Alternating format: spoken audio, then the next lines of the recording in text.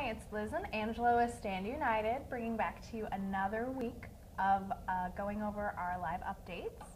I'm going to turn over to Angela, but just as a reminder, we're always on Facebook, so make sure to comment along with us, add your comments, questions, anything like that. We love interacting with our audience.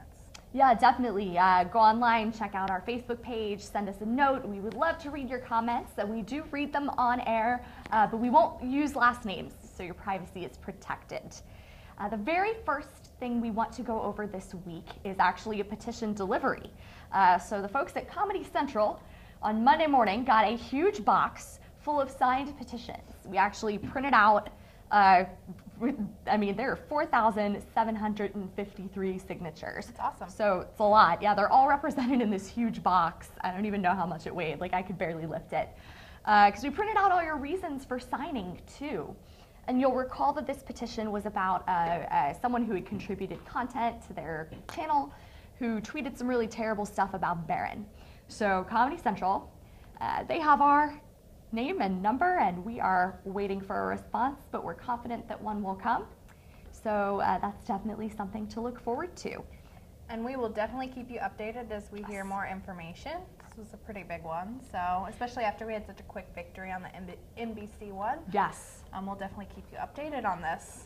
For sure. All right, so we have a fairly new petition. It's going to be running for a while. That's because it is not an easy task to get a Supreme Court justice confirmed.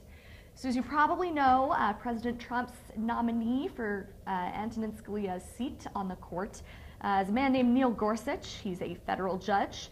And the petition actually asks something really specific. It says, confirm him without a filibuster.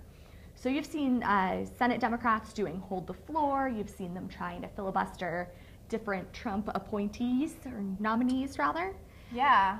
And I'm sure a lot of people saw this. You also saw, like, the protesters out. Was it last week when it feels like it's been a long couple of weeks. But last week when he announced his Supreme Court justice, there were already protesters outside of the Supreme Court with fill-in-the-blank signs, and it said, #stop. And then when he announced that it was Gorsuch, they wrote that in. So I feel like there was this was the plan. There was also, Nancy Pelosi the other day said that she couldn't work with Bush on anything. So, wrong year. It's her job. Right. It's her job to work with people. Democrats clearly have no intention of nominating this guy, even though he's a pretty legitimate, well-qualified Oh yeah, there are Supreme Court even justice past candidate. Yeah, there are even past Obama staffers who have come out and said, "Hey, we think this man is the real deal." He's has actually had to go through a Senate hearing back in 2006 to be appointed to federal court. And at that time, you can take a guess, the roster of Democrats who were willing to cast their vote for him. That was then Senator Obama, then Senator Clinton, Pelosi, Harry Reid at the time. I mean, the whole group of them were ready to sign off on this guy. So the question is, what has changed? We've actually got some really cool reasons for signing on this. If you want to check out Lynn from New Jersey, if you're watching, we really liked your comment. You want to take a look, Liz?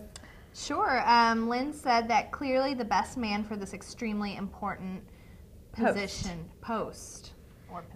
I mean, and the thing that's interesting about this, like, hubbub about this, is that it doesn't actually change anything when it comes to control of the court.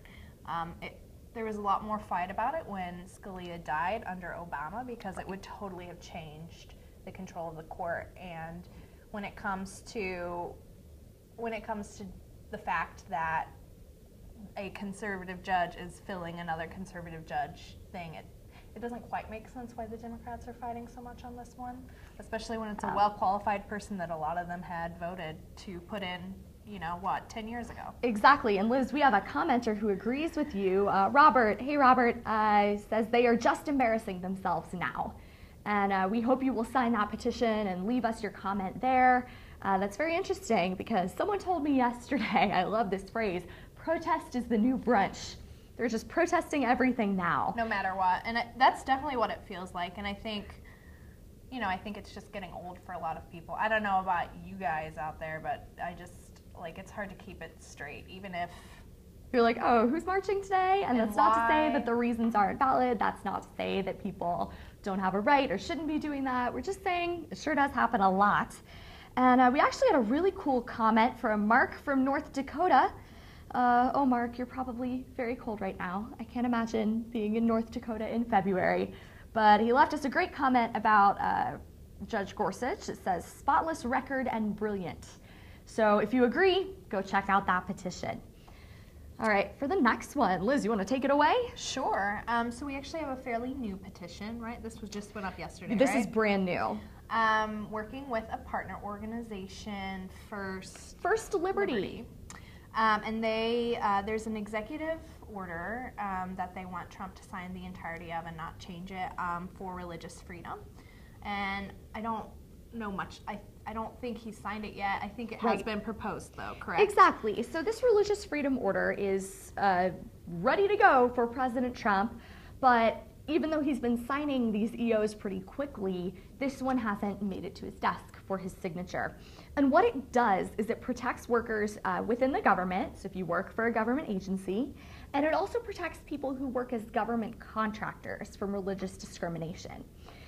So it sort of sketches out our First Amendment rights to free speech, free exercise of religion, and it puts it in very concrete terms that fit the way that the government exists in its current state. So it's brand new. You guys have the opportunity to be some of the first signers, and we hope that you will. And I just really like the name, First Liberty, because you think about, First Amendment to the Bill of Rights. It took me a minute to get that, and when I did, I was like, I see what they did there. Yeah, we also have another one. This one is even newer. This one just went up a couple hours ago, and it taught me something about credit cards that I did not know. I will let you take it away on that. Okay, so this one's a little wonky.